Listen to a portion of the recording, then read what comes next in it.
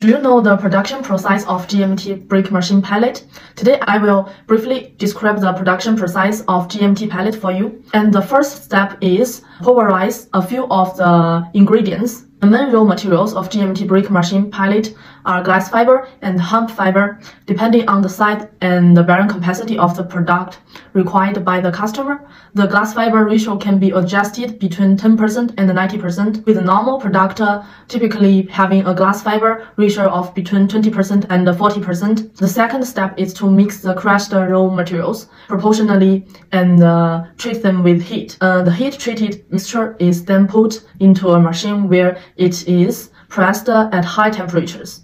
If the customer has requirements, add angle steel and print logo for the pallet of GMT brick machine at this step. Finally, the pressed pallet is removed and left it to cool. Longshenghe Beijing Science and Trade Company Limited is a company specializing in the production and export in GMT pallet. We are committed to providing our high quality, low-priced, full-service products to every client. If you are interested in GMT brick machine pallet, follow us to get more information.